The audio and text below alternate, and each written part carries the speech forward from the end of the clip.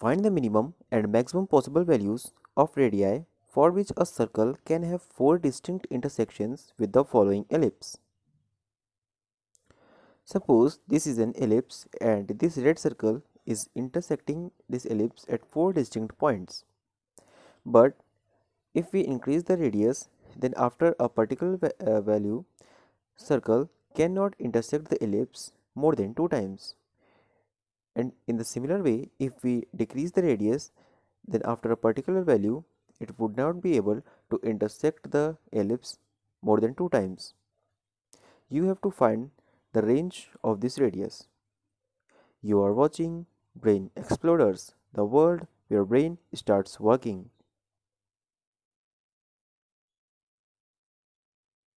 Suppose this is the ellipse whose center is on the origin of the Cartesian plane. In this ellipse, the major axis lie along x-axis and minor axis is along y-axis. Here, minimum curvature or the points where the ellipse has maximum radius of curvature are those points where it is intersecting y-axis. Similarly, the points where this ellipse has maximum curvature or minimum radius of curvature are those points where the ellipse is intersecting x-axis. If we find these curvatures or these radius of curvatures, we can tell that between these two radius of curvatures, the obtained circle can intersect the ellipse four times. But here we will find these two values by some another method. Here, this circle is intersecting this ellipse at four distinct points, and all these distinct points have four distinct x coordinates. If we choose a circle such that its center lie on x-axis, then in this way we find four distinct intersections but two repeated x coordinates, two pairs of two repeated x coordinates means the first two intersections have same x coordinate and second two intersections have same x coordinates. Now place the circle such that the two of its intersections are at the same point where this ellipse is intersecting x-axis. Here, circle is touching the ellipse and another value is still somewhere else. But if we fix this point where the circle is touching the ellipse and keep decreasing the radius, we find that this another value approaches this first value, and after a particular radius they both become same, and this is the radius after which circle would not be able to intersect the ellipse four times. Here we have to find the radius of the circle. So suppose equation of the ellipse is x square over a square plus y square over b square is equal to 1. The point where ellipse is intersecting the x-axis is a comma 0, and let us suppose that center of the circle is c comma 0, so the radius of the circle is r equals to a minus c.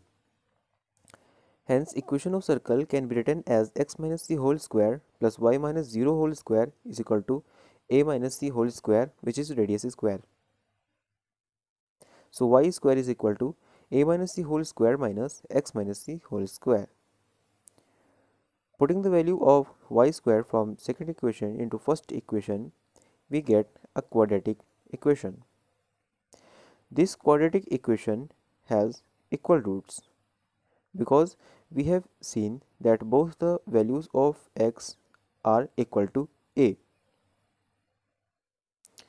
Let's see a fact about those equations which contain repeated roots. Suppose x minus x1, x minus x2, x minus x3 whole square equal to 0 is the equation where x3 is a repeated root. Differentiate this equation with respect to x. We obtain another equation of 1 less degree. Here x1 and x2 are not satisfying the equation. You can check it by putting x equals to x1. But x3 is still satisfying the obtained equation. on putting x equals to x3, we get LHS equals to 0. Similarly, here also the roots are repeated. So after differentiating this equation with respect to x, the another equation will still have the same root which was repeated. Since the previous equation is quadratic equation, it has only two roots, so one of them will be again the root of this equation, which is x equals to a. So on putting x equals to a, LHS will be equals to 0. Here a minus c is the radius of the circle, so we can replace a minus c by r and we get r equals to b square over a.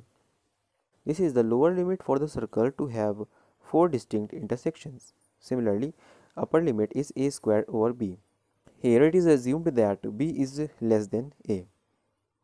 Now in our question, a square is equal to 4 and b square is equal to 9.